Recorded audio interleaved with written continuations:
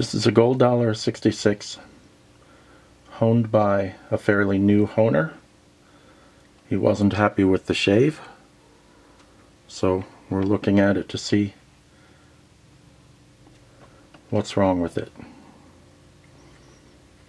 At lowest magnification it looks fine. The toe has the usual gold $1.66 issue. If we go to a highest mag,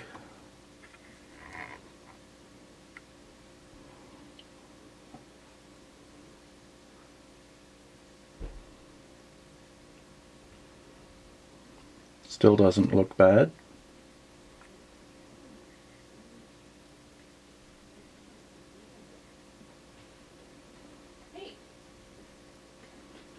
Bevel appears to go all the way to the edge. There's a bit of chipping, but it's not bad. You can see there are some edge issues there. But he said it didn't shave well, so we're trying to figure out why.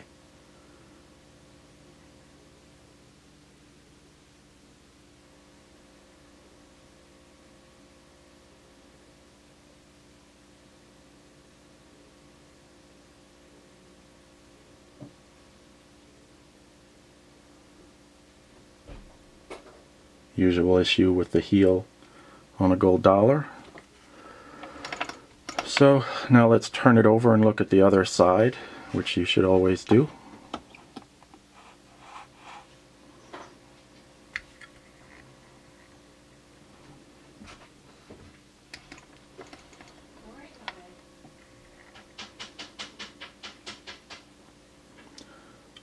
Okay, on this side you can get a better sense of why it's not shaving well.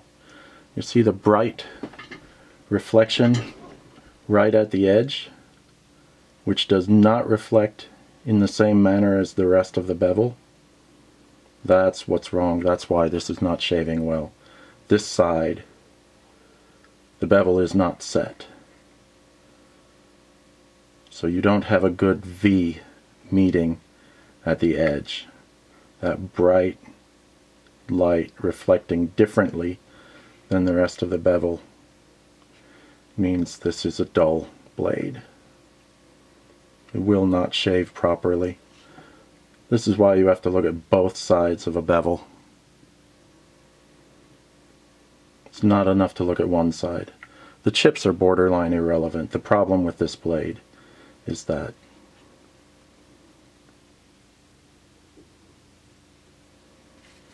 it's just not honed sufficiently.